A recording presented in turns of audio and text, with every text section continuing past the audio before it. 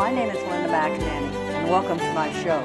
My guests today are both with Homemaker Healthcare, one of our United Way of Central Missouri agencies.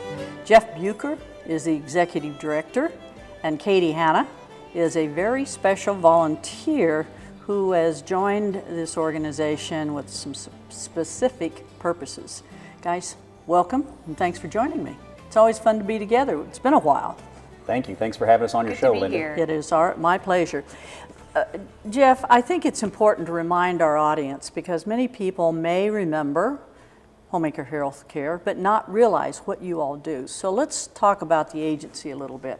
Tell us what you do. You bet, Linda. Homemaker Healthcare has actually been serving Jefferson City for over 40 years. What we do is we have an outreach program for senior citizens that are living independently in their own homes, and we provide walkers and wheelchairs at no cost through the generosity of our community. And we do that for people that are living on a fixed income, that are struggling just to keep up with the daily rents and meals. And when a healthcare cost that comes up, sometimes can really put you on, a situation or down a path that you don't want to be down. And we come in when insurance or Medicare or Medicaid does not pick up the cost for these particular items. A lot of times the senior citizens will just choose to go without them, which makes for an unsafe situation in the homes. And how the program works is a lot like a library. We go out into the community, we look for these items that are sitting in basements and garages. We take those items, we clean them up, we service them, and put them in a warehouse, and then social workers, doctors' offices, nursing homes, and places that have day-to-day contact with individuals that may need these types of equipment know about our program, and then can come out, use our services, pick up these items, and then get them into the homes where they're actually needed. So actually they deliver them. We do a lot of the delivery ourselves. I was going to say, hopefully. We do. We have a full-time individual that works for us, and she does a lot of the picking up of the items, the delivery of the items, as well as a lot of the service on that. And we're really grateful to have her on board because she's been with our organization for almost 13 years. That's great. It's good because she's got a good background, number one. Number two, she knows many of the locations of where you can acquire these items, I'm assuming. Well, and it does take some time to understand because what we're trying to do is keep senior citizens that are living in their own homes safe. And it's just not about getting a piece of equipment in there that they may need. It's also about surveying the environment. A lot of people have throw rugs. I love throw rugs. I have them in my house. But you know that's the #1 trip hazard in a home. So the first thing that we do when we go in and deliver a piece of equipment is also do an assessment on site and make recommendations of a situation just like that. So it takes a lot of time for an individual to understand exactly what they're looking for when they go into a home. And it's just not throw rugs. You also have to worry about extension cords. Yes. A lot of times they'll run across right where you walk down a hallway or someplace, and rerouting a lot of that type of stuff is really important with the program that we do. And I think that's a wonderful reminder to those of you in the audience to keep in mind, even at a younger age, we're talking about senior citizens here, but even at a younger age, these can be trip hazard. Now that doesn't mean that you can't have them in your home, but just be aware of that. The other thing is, and I picked up on this pretty immediately when we started talking, and that is if you have any of these items, wheelchairs, walkers, any of canes, any of these items that are sitting in your basement or you see aren't being used, give Homemaker Healthcare a call and donate them. Thanks for mentioning that, Linda. One of the things that I do when I go out and I talk to groups, my mother doesn't like it because I kind of throw her under the bus on all of this, but when my grandmother passed away, she had these items, and my mom took it because she's starting to get, closer to an age where she may need some of this, and she put it in her basement. And I told her, I said, Mom, why don't we take these items, put them out into the community? You don't know whether you're going to need this or not. Right. And, her comment was, well, if I need it, I want to be able to have it. So that's actually where we came up with a program to help people that, are sitting on these items, is if they donate them, we keep a record of who donates, and they're able to come back to the program as well and get an item. And a lot of times it's going to be a newer item because, there is an age limit on some of this stuff. So, don't be afraid if you've got these sitting in your garage, your basement, or shed to give us a call. And if you're worried about needing them in the future, we're going to make sure that you have the items that you need. That's great. And by the way, the phone number for Homemaker Healthcare is 573-635-6603. And keep that in mind.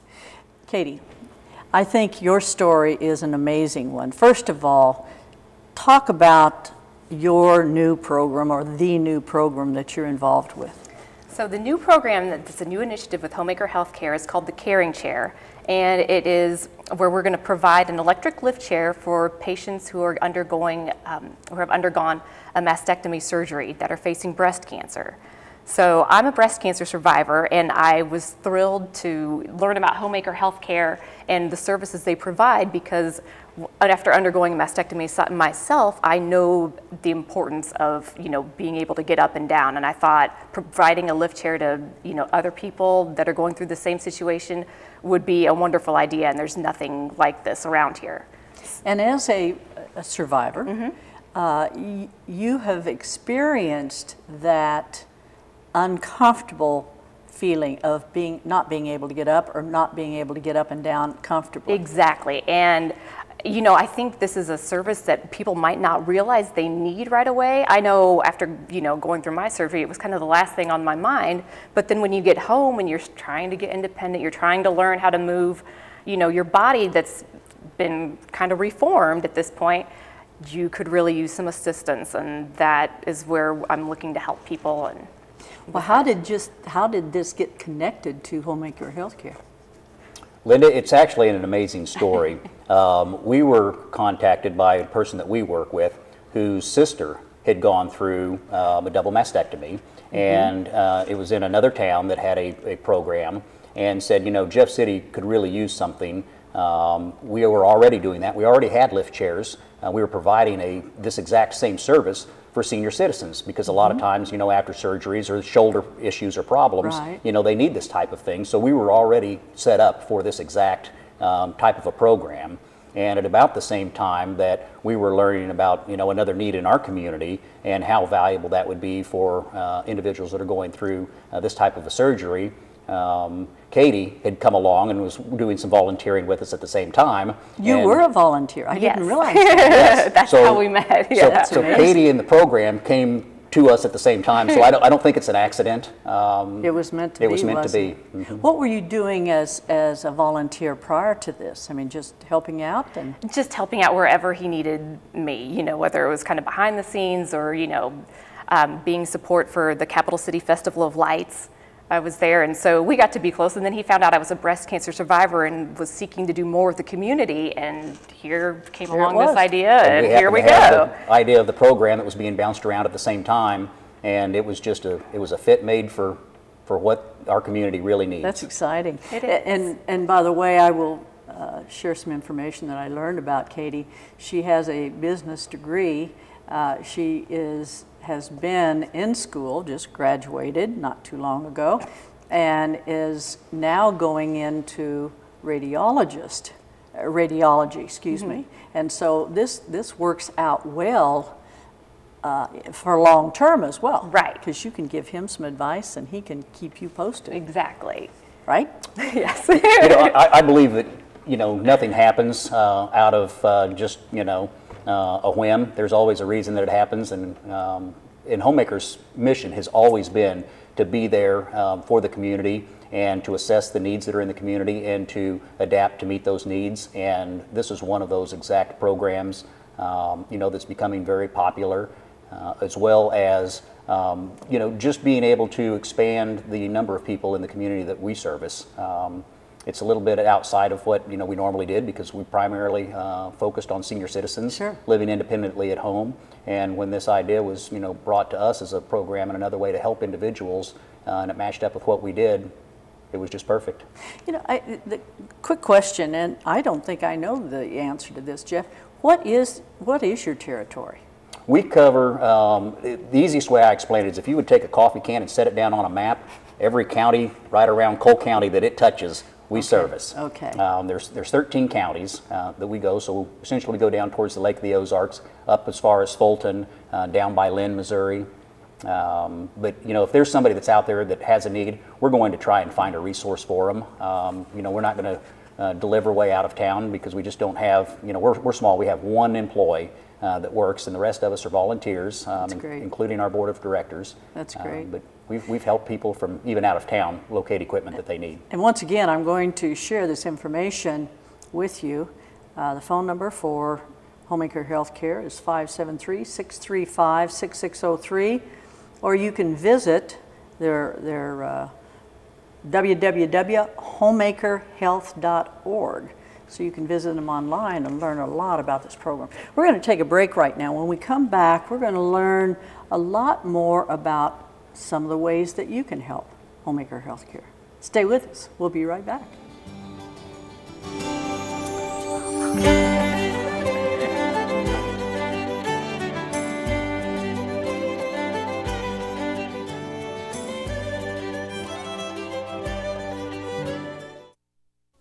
Mm-hmm. 2 o'clock. Okay.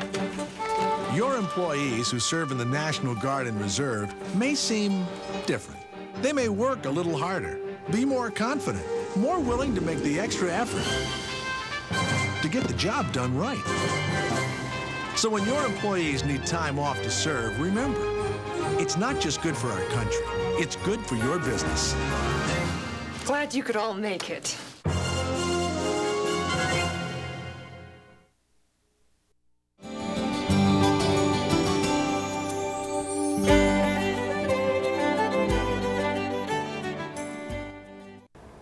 Welcome back, and thanks for staying with us. My guests today are with Homemaker Healthcare. Jeff Buker is the Executive Director, and Katie Hanna is a wonderful volunteer that's relatively new to the organization. So guys, thanks again. I always tell people how much I appreciate, but it does take time for you to do this, so we appreciate it. Jeff, we talked earlier about your clients. Most of them are senior citizens, but now it's changing a little bit with your new program. Who is eligible? Do you have eligibility requirements, and are there fees, or how does that work? I'm glad you asked that question, and I'm going to start off with a statistic. I read not too long ago, and I believe it was in the New York Times, 1 in 3 senior citizens over the age of 65 will fall in their home this year. Wow. And that's a huge number. And the scarier part of that is the article went on to say that a fall in the home is the #1 cause of serious injury or death, mainly due to falling, hitting somebody your head, or a broken hip. We're trying to prevent that sort of thing from happening by making this equipment available to individuals that either, one, can't afford it, and not because they may be living below the poverty level, but because they've already got things allocated for a fixed income. Once you get to a certain age, or health condition, you're not working any longer. Right. So what either has been set aside or you're getting from some sort of a subsidy, from Medicare, that's it. And that has to cover, the basics that you need for your daily living. And if you don't have the access to insurance, or if Medicare or Medicaid doesn't pay for this type of equipment, that's when we step in. And we rely on the generosity of the community. And we've been doing this for a long time, over 40 years. That's right. But these programs are becoming extremely popular in other communities. A lot of communities are starting to open up outreach programs like this, because what they found is when an individual has access to this type of equipment, then they can stay independent in their own homes for up to 18 months. That's a year. Wow. That's over a year longer that somebody can live in their own homes before they have to, seek some sort of other, arrangements, or if worst case, scenario, if they happen to accidentally have a fall or end up, having to go to the hospital prematurely for something that could be prevented. Sure. And that's what we're doing. Do you have a waiting list? We used to have a waiting list, Linda, and we really got together with a bunch of our volunteers. We came up with some ideas and some strategies on how we were going to address the waiting list for this, and as of right now, everybody that has requested an item has been able to receive that item. That's great. That's great. Funding is always an issue. I know that. Funding as is a non-for-profit, you're constantly faced with trying to make sure that what you want to accomplish, you have the finances to do so.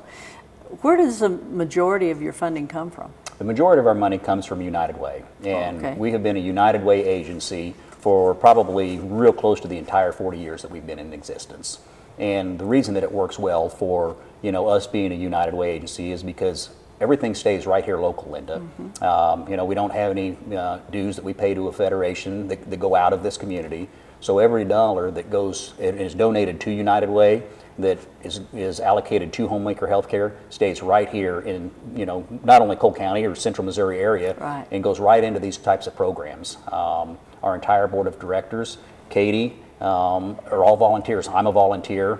We just have the one paid person because we need somebody there that's going to be there day to day, 8 to 5, answering the phones, picking up the equipment, delivering the equipment, and making sure that the program runs efficiently on a daily basis. How can the community help?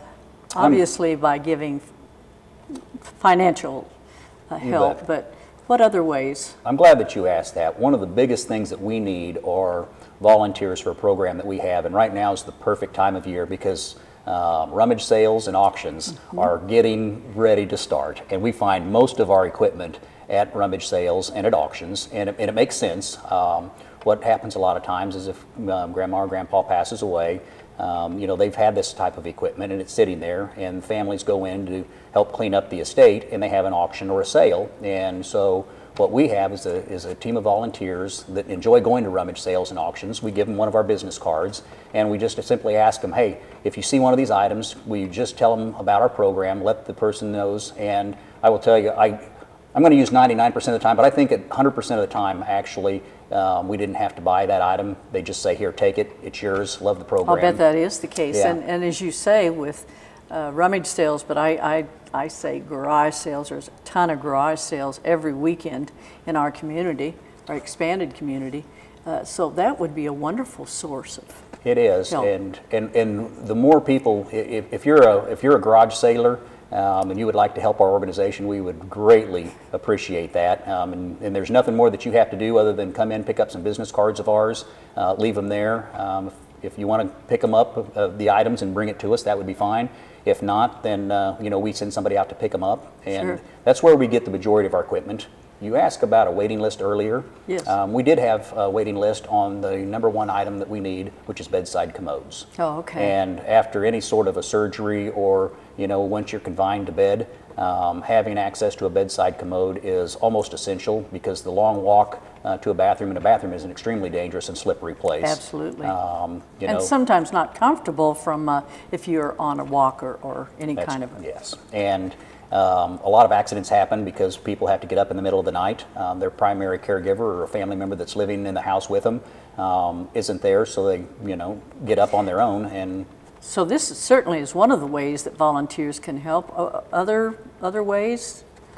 we've got a lot of ways for volunteers to help. Another one of those is simply picking up and dropping off items. Sure. A lot of times we try and group them together so that when Sarah goes out and makes her deliveries and her pickups, that we have somebody that's not out of the office for too long, because we are a one-man shop. Everything runs on volunteers. So volunteers just to step in and help man the office from Sure. time to time. If anybody is mechanically handy, we do go through every piece of equipment that comes in, because we want to make sure that it's working, that it's the way it should be. And cleaning it and being Right. good stewards of that piece of equipment. That's right. And so there's a lot of work that we have, and we can use volunteers at just about every aspect or level. So if you're interested in volunteering, we'd love to hear from you. Keep that in mind, and once again, all you have to do is pick up the phone and call them. Katie, how did you become associated with this group?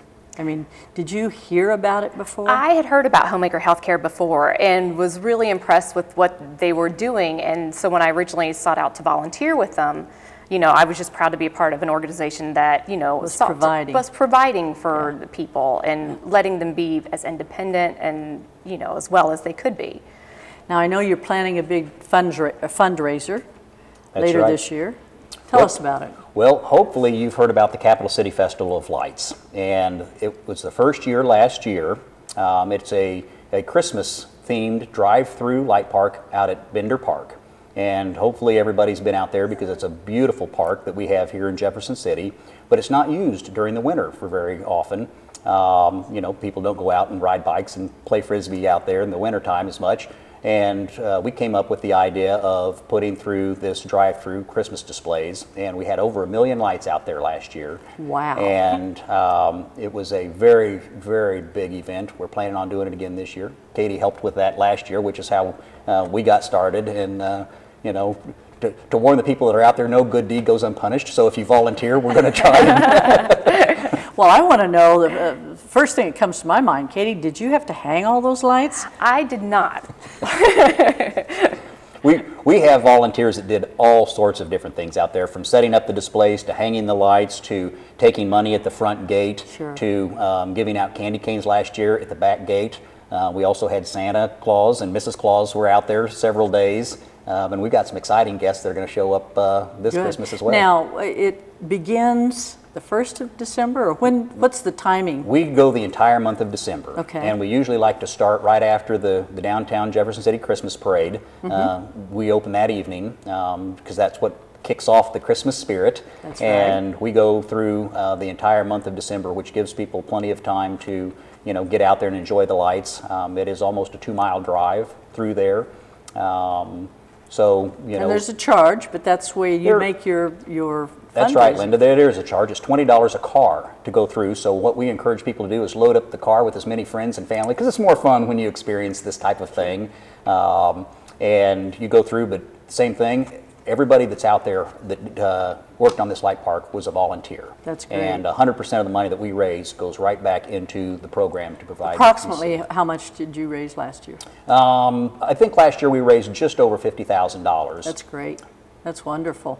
The trick to that, sounds like a lot of money. We purchased all of the lights and the displays and everything. So there was some So we put in there. costs. We haven't broken even on the project yet. That's all right. But we do plan to over the next few years. That's right. And you didn't do it just for 1 year. You're We doing didn't. it for ongoing. This is going to be a Jefferson City tradition. That's great. Well, as you can tell, these are passionate folks about what they do and Homemaker Healthcare. If you, once again, if you have any questions, go into their website. They've got a wonderful website, www.homemakerhealth.org. Give them some help. We look forward to seeing you all, obviously. Thank you for appearing, and we look forward to seeing you all again next time. Good night, and God bless.